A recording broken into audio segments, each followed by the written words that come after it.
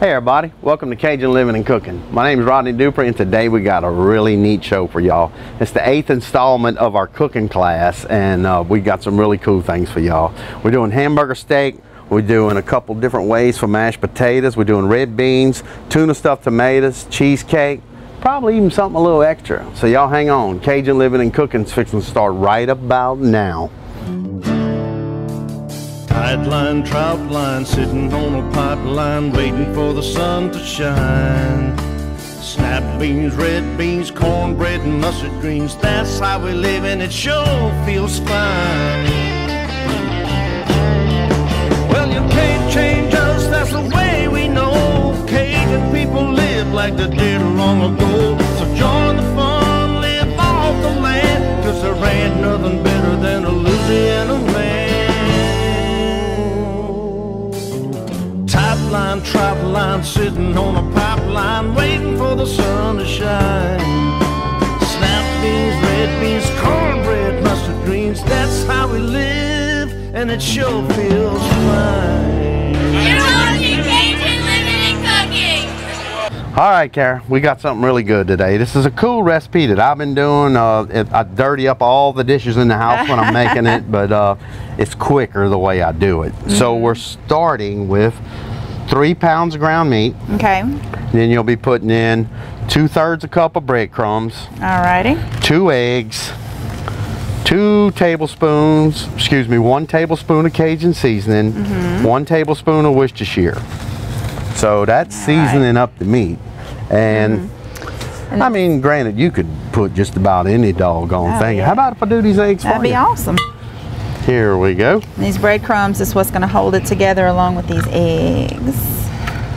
Now, were these Italian breadcrumbs? these are. These are a little fancier than normal breadcrumbs. And if you don't like Italian breadcrumbs, don't use them.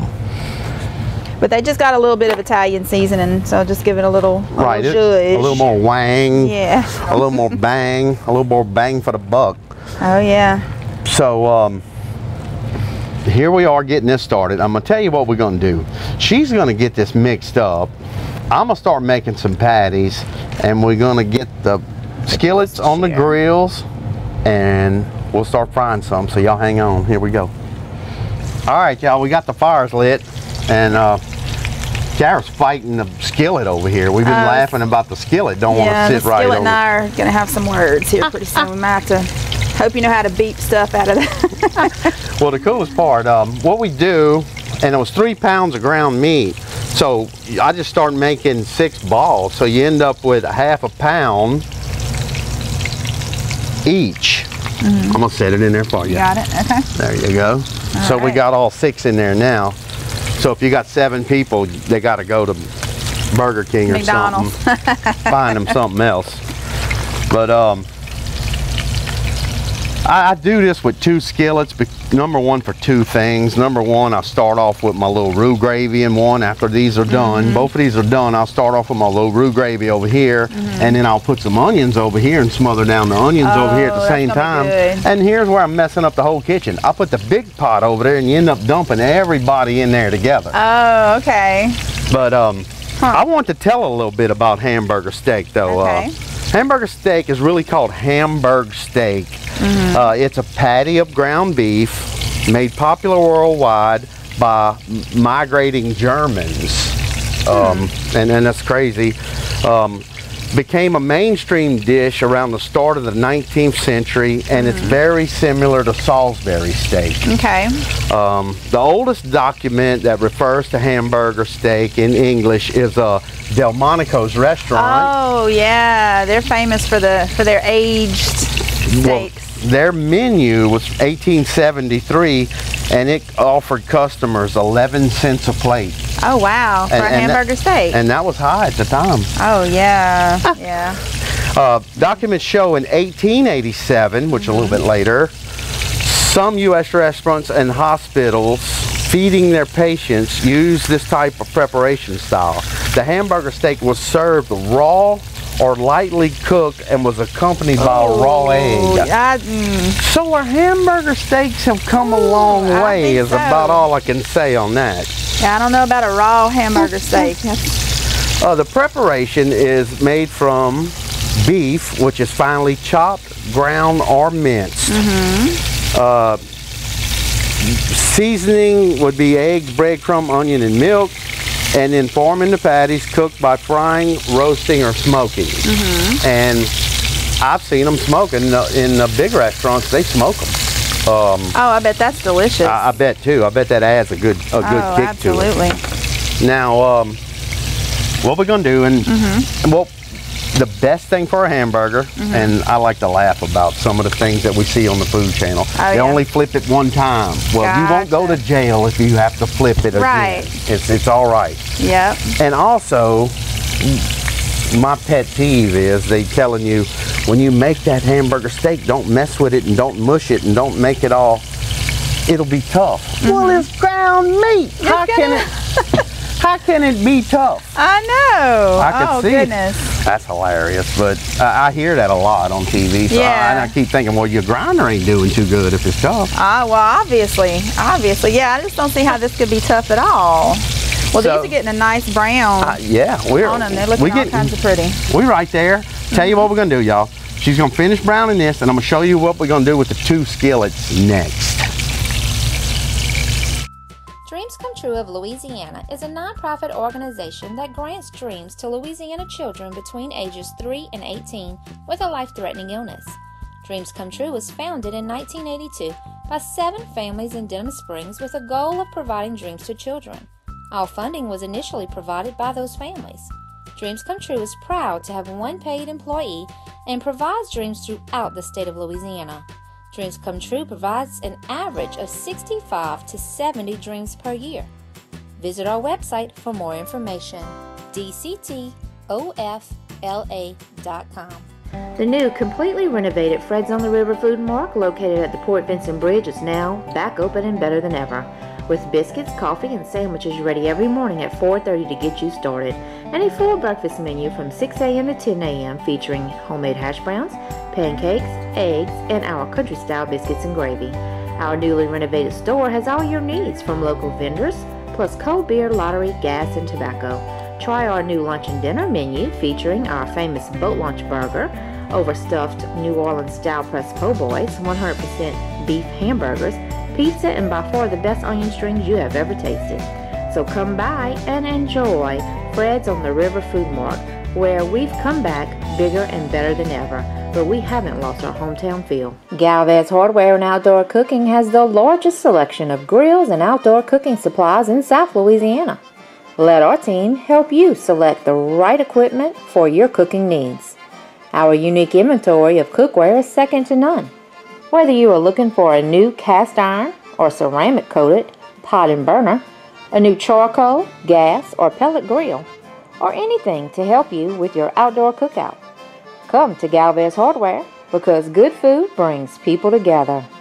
You're watching Cajun Living and Cooking. All right, y'all, we got the meat browned out, and the reason for the 2 skillets, what I do is we start with the roux in this one, and she's ready to put onions in that one. Yeah. Let me stir it while you're doing that.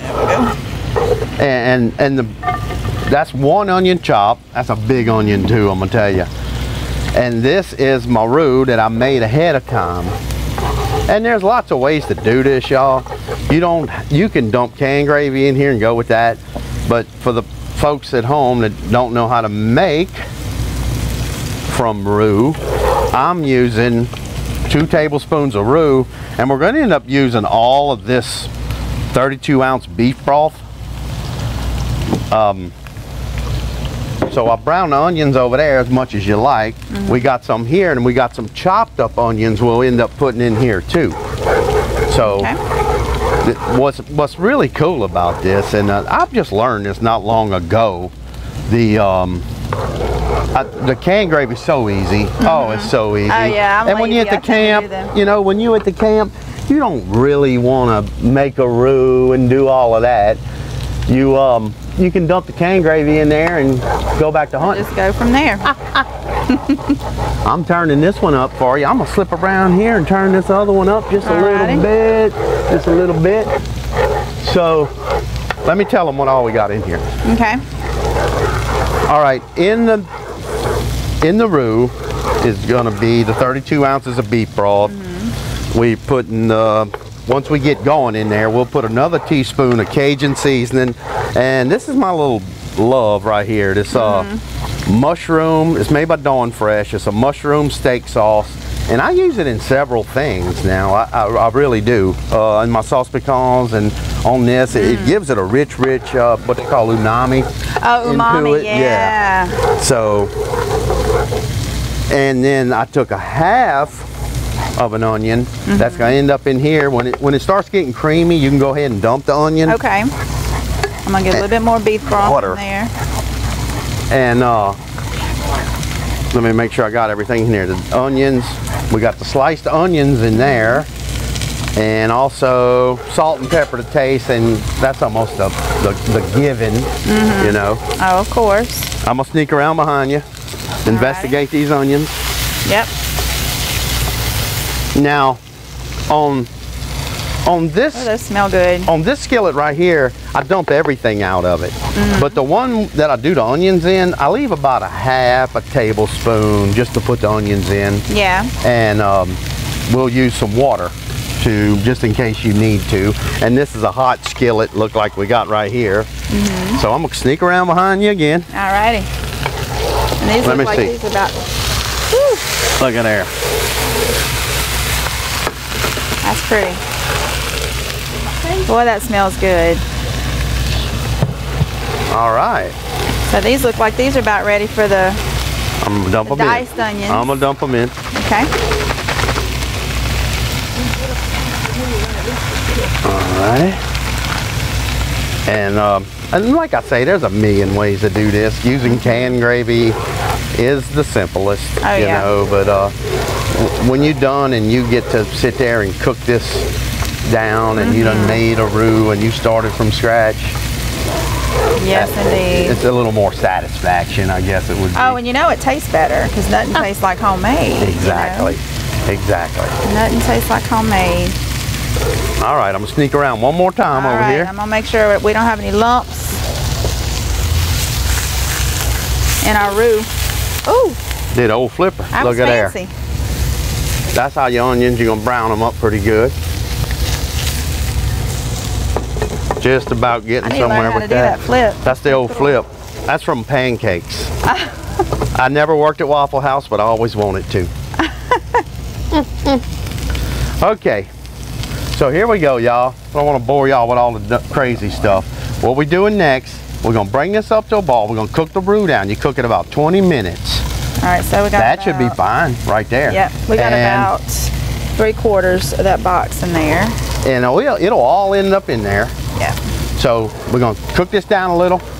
We're getting the onions done. We're gonna bring the big pot out, dump everybody together. We're gonna call it hamburger steak by the end. I'm excited. All right, Kara, we got everything in the bowl, and you're gonna get to taste the recipe. I'm so excited. Now, what folks don't know is next we're gonna be doing 2 different ways for potatoes. And we get to put the gravy on top of it with the onions on there. Let's see, can everybody see that?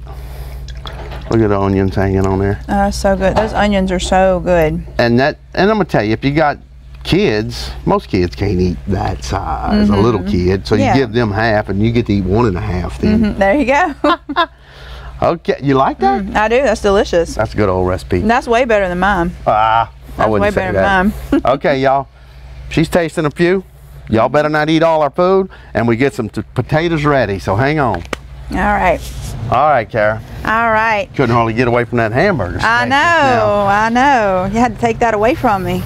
All right, this is a cool recipe that you have, and you've called it twice baked potatoes. With half the work. Half the work. Well, I'm all about half the work because I told you I make my hamburger steak in an Instapot. That's probably why yours is better than mine because it's an Instapot. Oh, well. So, but this is the twice baked potatoes that kind of like you get in the restaurant, and it's already in the potato shell. But this is out of the potato shell and it's quick. So I'm going to go ahead. I got a 1 1/4 cup of water rolling already. In a rolling bowl, and I'm going to add some butter. And it's about 2 tablespoons of butter. Because you can't go wrong. You can't go wrong with butter. So, and then I already put about a half teaspoon of salt in that water. I had to make sure I did that because I made the mistake of not salting my potatoes one time, and it just don't work. So once your water boils, you turn it off. I'm gonna turn it off. I'm gonna let it boil. I'm gonna let that butter melt just a little bit. I want that butter to melt. So while I'm doing that, I have 3/4 of a cup of milk. Well, actually, I'm gonna use half and half for this one, well, that'll make it makes it a little bit creamier. Yep. And then I just have a tablespoon of ranch seasoning, just the packet that you can make the ranch dressing out of. You can add more if you really like ranch dressing. So I'm just gonna add it to the milk. Cool. And it makes it mix in a little bit better. But you don't want to boil your milk. No, you don't want to boil your milk. It could curdle your milk by doing that. So we're gonna wait and add this in last. So I got my water boiling. Looks like my butter's pretty much melted. Okay, I'm gonna turn it off. All right, I'm gonna remove it from the fire, and I'm gonna very quickly stir in my potato flakes. All right. So this is about 1 1/3 cup of potato flakes, and I'm just kind of following the recipe that was on the box, but I added a little something to it. I'm gonna add some cheese. So I'm gonna put this in, and I'm gonna very quickly start to stir it, and it's gonna thicken up. Oh, really thick. Already, pretty quick. And it looks kind of dry, but you're gonna add your milk. And I upped the milk a little bit. It originally called for 2/3 of a cup, but I'm gonna do 3/4 of a cup. So I'm gonna put my milk and my ranch in it, and I'm just gonna do it in increments here to kind of get it moving. Well, while you get that started, I'll tell you what, I'm gonna do the other potato, which I grew up with back, I don't even know if I grew up yet, but when I did, all right, all I got here is it's 2.5 pounds. It's half a 5-pound bag. And I'm just adding a little bit of butter, which is 1 stick. And we've softened it up a little bit. Yeah. And let me get that in there.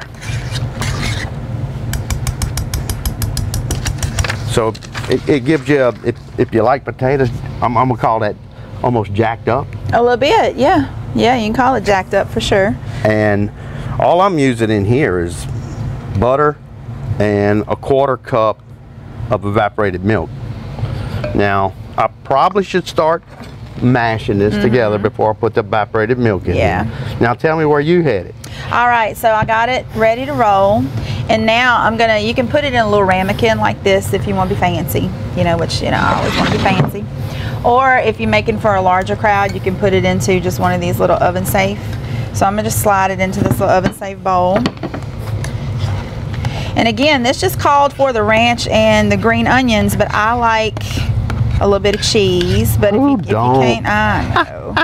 But if you can't do cheese, you can always omit this because it's good. It's good either way. It's good either way. So I'm just gonna smooth that down in there. And you're gonna top it. I like to use the Fiesta blend cheese because it's got cheddar jack, it's got Monterey Jack, and then it's got cheddar. Okay. And then it turns a really pretty color when you put it under the broiler. Gotcha. So I'm gonna put a little cheese over the top. So what most folks would use with this would be half and half. So I used evaporated milk, which that's old school right there. Yeah. So I tried to make old school as we can go. Real butter, real potatoes. Gotta use real butter. Oh yeah. Nothing like real butter. Oh yeah. And I want to tell you something quick about box mashed potatoes versus real potatoes. And I'm gonna throw this down for you real quick. While instant potatoes aren't exactly a nutritional powerhouse, a box of plain instant mashed potatoes is cheap, easy, fast meal without a lot of chemical additives, which will fill you up and save you money. You just don't get the vitamin C that's in a potato. Oh, okay. Now I looked around again, no, but instant potatoes are healthy. The short answer is no, it's not as good. Sometimes there's the sodium in there. Instant mashed potatoes have substantially more sodium and much less dietary fiber. Okay. Box potatoes started in 19 1912 by Mr. Sullivan. Don't know his first name because they didn't tell me. Flake potatoes started in 1954. And the box potatoes are also used as a thickening agent for gravy, soups, and sauces. Yeah, you can definitely do a potato soup with this stuff. So how long are you going to cook that? So, well, I'm not really going to cook it. It's already cooked. I'm going to run it under the broiler. Ah, So I'm going to run it under the broiler and let the cheese get bubbly, and it'll get kind of brown and bubbly and melty. And when we're done, I have some green onions from my garden, and we're just going to put those green onions on the top. You grew these? Nice, and I grew these. Yeah, funny story. I had some leftover green onions, and I didn't want to throw them away because it felt wasteful. So I literally took them outside and stuck them in a pot, and they've been growing for 4 years. That's hilarious. Yep. And I like a little bacon bits. Oh, yeah. But if you get a twice baked potato from the store. I want that one. You want this one? I want that one. All right, y'all. We got cool stuff coming up. The next thing we're doing is a red bean. Homemade style from Mississippi recipe. Hang on. All right, so this next thing we got going here is even going to be something you're going to get a kick out of. Now, I wanted to do something with a tomato, and there's you can do tomatoes in the oven. There's all kind of, they do rice dressing in it, and they do all kind of neat things. But this is something quick and easy. Once you learn how to get the core out of tomato, Yeah, that was a challenge. you will end up fighting a tomato. But I was fighting the tomato like you were fighting the potatoes. We're just cutting it open, and then using the scoop, the tomato scoop, peels, gets it all out of there. So first thing we'll do, once you start putting everything in there, which is 2 cans of tuna that was in water, drained and flaked. okay. You're gonna add a 1/3 cup of mayonnaise. All right. 1 stalk of celery finely chopped. You know how long it takes to finely chop celery? Oh, I can imagine. 2 tablespoons of chopped red onion. 2 tablespoons of fresh cilantro chopped. Easy to chop that. Oh yeah. And then you want a 1/2 lemon. The zest and the juice will go in there. So really, you're putting everything in there together and mixing it all together. So while you're mixing those, and my recipe that I found didn't call for this, but I know you're going to want a shot of salt, just a shot, just a shot, because tomatoes don't come with salt when you get them from the store, or pepper. So I'll put a little tiny shot, and I'll put a little bit of black pepper right in the bottom, and you start filling them. Okay. And let me tell you a little bit about tuna. The first canned tuna come out in 1904. That's Oh wow. been a minute ago. A minute. Albert P. Hallhill began canning tuna because in California the areas were overfished for sardines, and he had a bunch of empty tuna cans. So he started putting it in there. He experimented with albacore tuna, which travel up and down the West Coast. Okay. And in 1904 he sold 700 cases. By Golly. 1914 he was producing 400,000 cases a year. Golly. After World War II, the demand outpaced the supply of albacore tuna. By the 1920s, canners also used skipjack tuna, bluefin tuna, and yellowfin tuna. Okay. Fishing boats for tuna have changed over the years. The boats could only fish local because of ice and refrigeration. Right. And after that, they could go out and stay for a month and bring back piles of tuna. Nowadays, tunas are caught by seines, which they surround the tuna and come in and get them. Size and packing has changed on tuna. It used to be a 7-ounce can of tuna, and then it was a 6-ounce can of tuna, and now it's a 5-ounce can of tuna. Right. And now they got tunas in a pouch. They do. And they, the industry has actually started the flavored tunas and different varieties of tunas, and but nothing sells more than the original tuna. You can't go wrong with just a good tuna with mayonnaise and a little pickle relish. Oh yeah. The mustard in there. The FDA recommends that adults should eat 4 ounces of fish 2 times a week. So you can do some tuna fish one day, or you know. But I got to tell you the coolest part. The largest tuna ever caught was in 1979 in Nova Scotia. Wow. He caught it on a fishing pole. It was 1,496 pounds. That's a lot of cans of tuna. Golly. Golly. It took him 45 minutes to reel it in. My gosh. Look what I got for you. I'm going to take one of these ones we already made. Okay. And you get one of those crackers. Let's see what it looks like on the inside. Look at that. Oh, that's pretty. And would you like a little tomato, or are you just going with the... I think I'm going to just go with the tuna. You just going with the tuna. I'm just going to go with there the tuna, you go. I think. Let's get a little taste of that. Okay, I'm going to grab this little knife here and be fancy with it. Look at that. Yeah. All kind of seasonings. I say seasonings. Onions, cilantro. That's very good. Does it have a tuna kick that you like? It does. The onions are really good. You can really taste the onion in there, and the cilantro. It's really good. Just a little something cool. All right, y'all. It ain't over yet. We still got cheesecake to go, and we got a heck of a drink you done made. Hang on. Yep. Fred's Bar on the River has something for everyone. Open 7 days a week. Football on the big screen TV, pool tables, golf, darts, and the new boat launch bar. Ladies' night on Wednesdays. Thursdays is open mic night. Karaoke on Fridays with DJ Rocky. Live bands on Saturday and Sundays. The Giant River Bar is air conditioned and ready to book your company's events or your Christmas parties. Come out and enjoy a good time on the river. Crawfish season is coming soon. It's time to move into the 21st century with the new high-performance cookers and super boilers. With our new state-of-the-art technology, the 120-quart pots come to a boil in under 7 minutes, and the return boil in under 2 minutes. This fast return boil is key to perfectly cooked crawfish, all while using far less propane. Now, no more mushy crawfish using the old, outdated slow boilers. Monogramming Unlimited specializes in corporate and small business embroidery on a wide variety of clothing and accessories, like shirts, jackets, hats, bags, and much more. Our screen printing department is perfect for you. A very affordable way to advertise your business, club, team, or event. We also handle business cards, promotional items like pins and huggies, trophies, medals, plaques, banners, and signs. No job is too big or too small. Call or come by today. You're watching Cajun Living and Cooking. All right, y'all. What a fun time we had today. I want to thank the sponsors. Diaz Tire. They rock. Leaders Fried Chicken. Great folks.